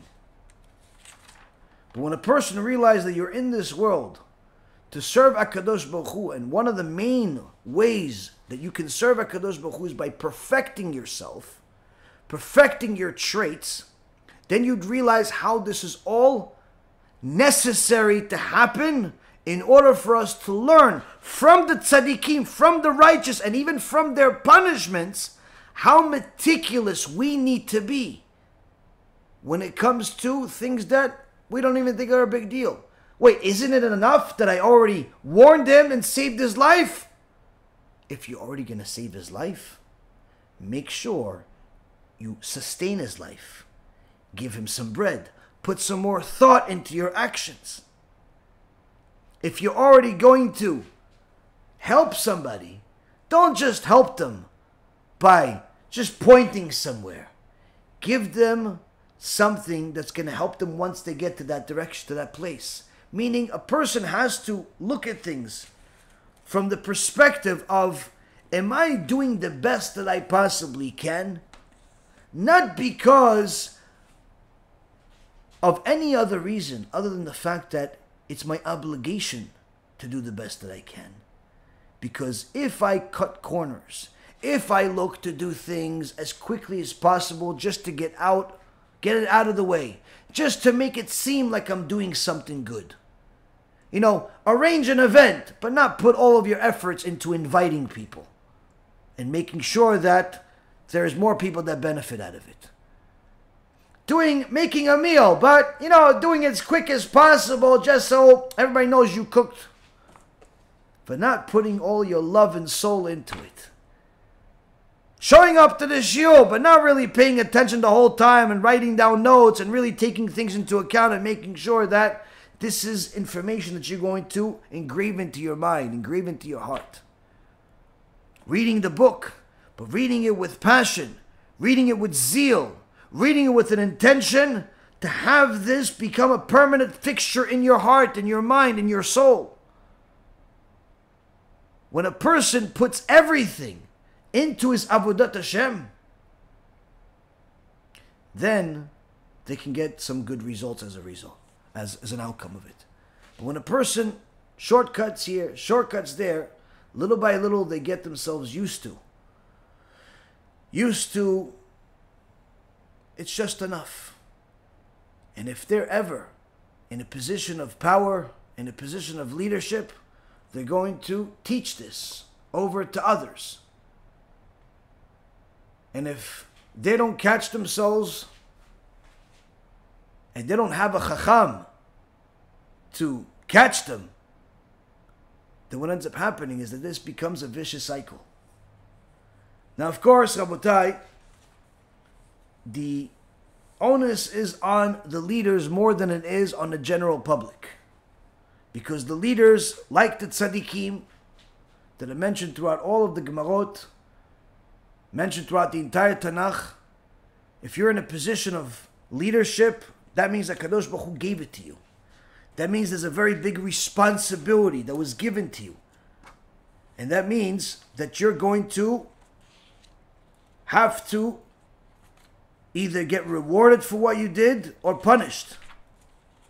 In fact, while some of us are aware of the disaster that took place over the last few days right before Shabbat,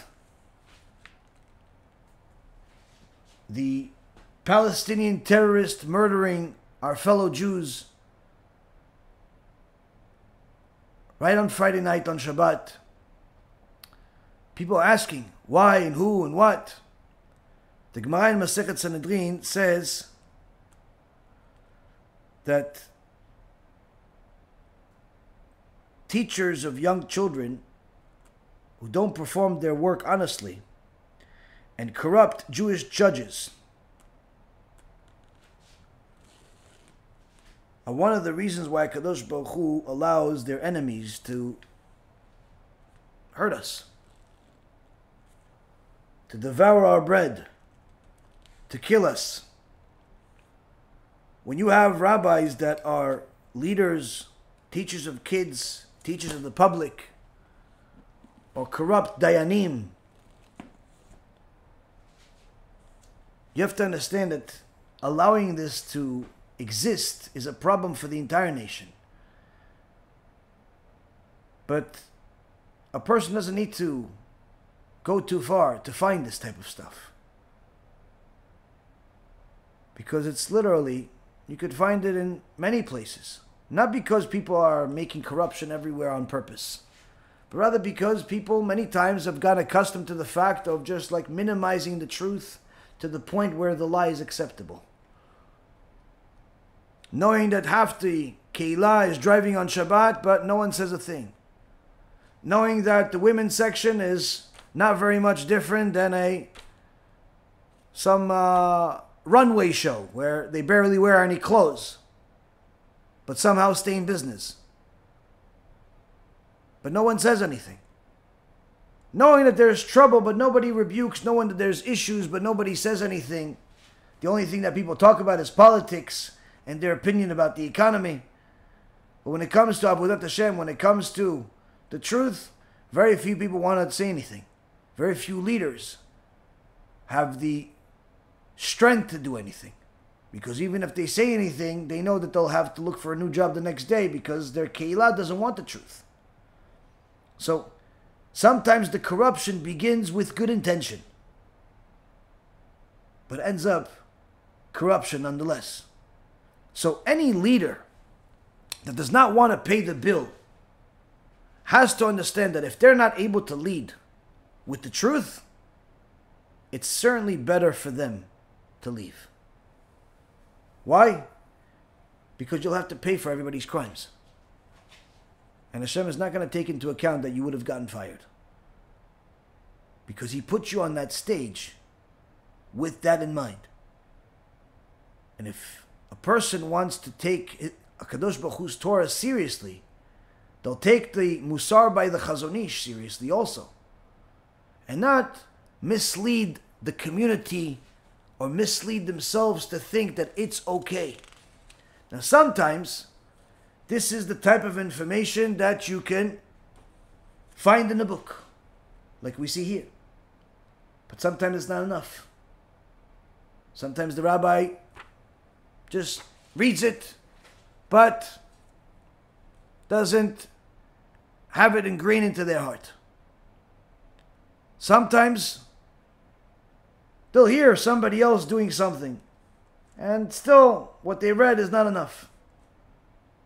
This is the reason why having a connection to a chacham, having a connection, a real connection to your rabbi, to your chacham, is critical. Because your rabbi is going to tell you the truth, if he's really your rabbi. But if he's just your friend that you bought, he's not going to tell you the truth. He's not going to tell you the truth. On the other hand, if a person is a regular BeIt that was brought up in religious house, and what he sees, what he saw growing up is what he does, and to him, developing himself any further seems to be impossible. The CHAZON ISH also takes this into account. He knows the weakness of people. And he says all of this is being said from the point of view of halacha, the study of character traits and the obligation of mitzvah observance and purity of devotion. But when speaking of an individual who was brought up with this way of thinking since childhood and who cannot see things differently, he's talking about the old timers, people that are already 70, 80 years old. They can't even think as far as developing themselves at this stage.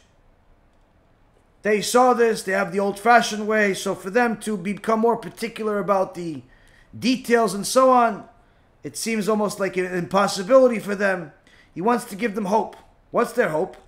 He saw this since childhood and he cannot see things differently. It's right to consider them as if they're forced into it. One whose intentional deeds are considered to be mere errors, and he is therefore worthy of love and respect for all the good that he has within him, being devoted to Torah and Jewish belief, raising his sons to Torah, and many more positive attributes that he possesses. So here he's telling us that some of the old-timers that you have in your community, they're 70, 80 years old, and you're going to tell them, listen, you have to start learning Mussar every day, changing your behavior, not being so angry, not being so stingy, not being so impatient, and so on. Don't focus on them so much. Why?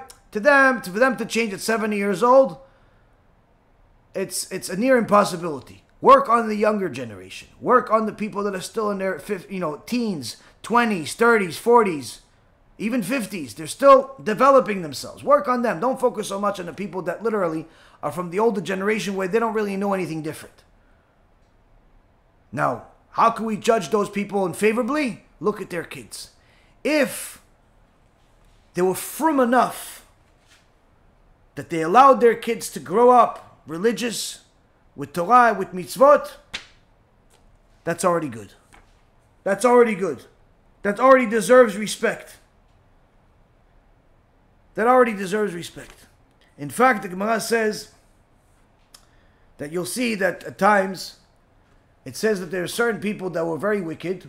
Gemara Perik Chelek talks about how there are certain people that were very wicked, have no share of the world to come, whether it's Bilam, Doeg Adomi. But yet you see that there are certain people like Achaz that also made a lot of sins, but it doesn't say that they don't have a share of the world to come. So the Gemara says, how come Achaz is not mentioned as one of the kings that didn't have a share of the world to come? It says because Achaz is in between two tzaddikim. His father was a tzaddik and his son was a tzaddik. So what's the difference? But Menashe's father also was a tzaddik, who was by Chizkiyahu, who also is Achaz's son. So how come that didn't work? So the Gemara explains that the father is a tzaddik not because of the son. And therefore, the merits of the father cannot help protect the son. On the other hand, the son is most definitely the product of the father. It's very uncommon for a wicked father to have a completely righteous kid. Although it does happen, every rule has an exception. But generally speaking, wicked people typically do not have righteous kids. So the son's merits do go to the father also, because it's due to his father. But then the Sefer Hasidim says, and the Maharsha as well, yeah, but there are exceptions. What about those exceptions where the kid is righteous, but the father's wicked? Those are also explainable by the same logic. Why? The merits still go to the father. Why? Because if the kid is righteous, certainly there's righteousness in that father. Certainly there's righteousness in that mother. Even if they didn't exemplify that righteousness in their own behavior, they had enough righteousness to teach their kid the right direction. Even if they didn't teach him Torah, they allowed him to learn Torah. Even if they didn't practice Torah, they didn't go against it, and they supported it if possible. That in itself shows that their true inner intention was good. They just simply submitted to the Yetzer Hara instead of the Yetzer Tov. So that's why the righteousness of the son always goes to the parents. But on the other hand, the righteousness of the father doesn't necessarily go to the son. Why? Because typically the son is not gonna, the father is not gonna become righteous because of the son. Although again, even those have exceptions. The point we see here is that we have many people that we can help in our communities today. Many times you'll see that there are special programs for the elders, the Holocaust survivors, the people that are already in their prime. The truth is that although certainly there's programs that are necessary for everybody, the main focus needs to shift from the older generation to some of the younger generation. Not because the older generation is not important, but because the older generation is less possible to change them. There's less development possible in that case. Whereas the younger one, it's not too late. You can still help them. Now, of course, many people will disagree. And one of the reasons is because the older generation usually has a lot more money. Now, if a person wants to teach the truth to everybody, that's the best. Young, old, male, female, by all means. The truth is something that everybody needs. But if there is a community that has specific programs, and you have to make a choice, either making a program for the senior citizens or making a program for some of the newlyweds, certainly it's better to make a program for the newlyweds. Why? Because that's the future, and that's also an age group that typically is much easier and much more likely to change as a result of hearing the truth than somebody that's already in their 70s and 80s. Now, if you're worried about money, remember about the analogy that the Chovos Halevavos said at the beginning of this shiur. If you're destined to have that clear, sweet water, it's going to come. If not, there's nothing you can do about it anyway. Whether you have an old people class or you have a young people class. Last but not least, we want to see an example, a real life example, and someone that worked on their character traits to such an extent that you see this in their life and their life choices. Story I heard from Rav Ephraim and today, and it's a story by a very famous Rav, Rav Yosef ben Porat. Shichyeh. He is an extraordinary Talmid Chacham, very interesting lectures.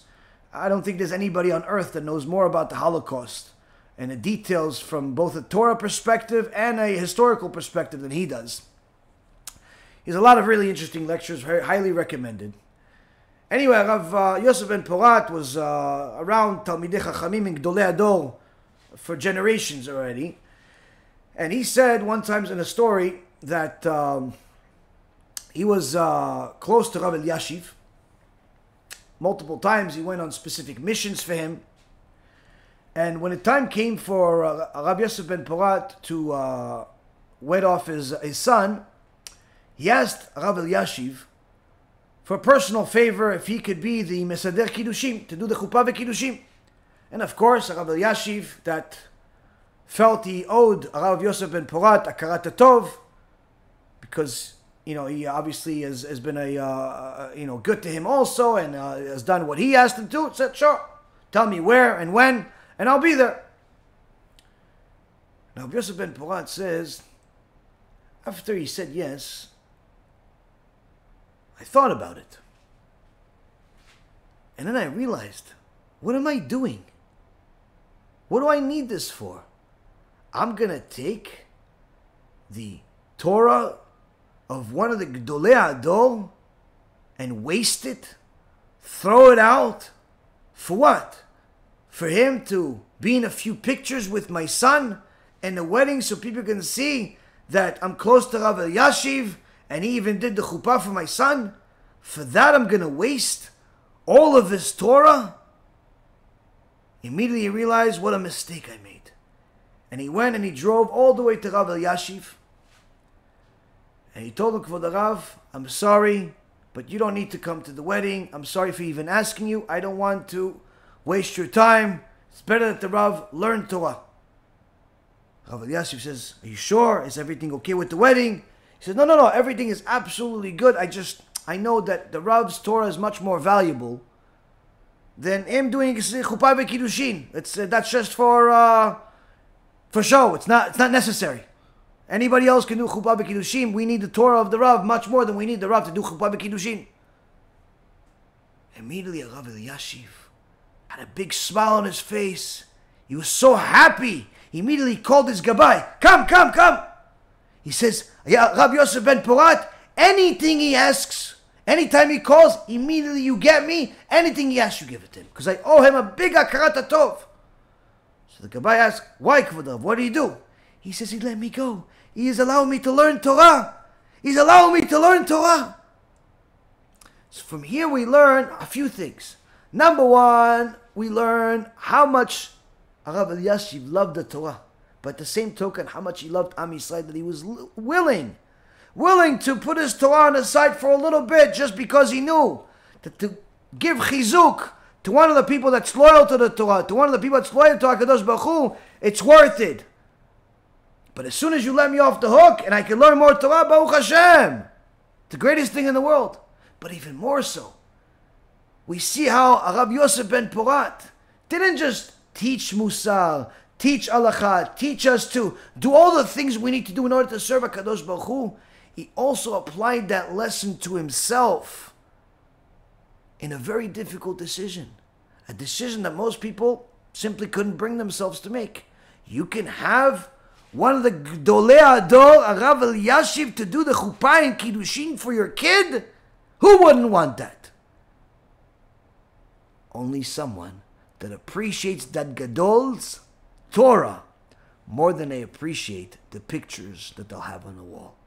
If you truly appreciate that Gadol, you truly appreciate that Chacham, you're going to do everything you can to allow him to learn, because you know you're going to need to learn from him much more than you're going to need to put a picture of him on your wall.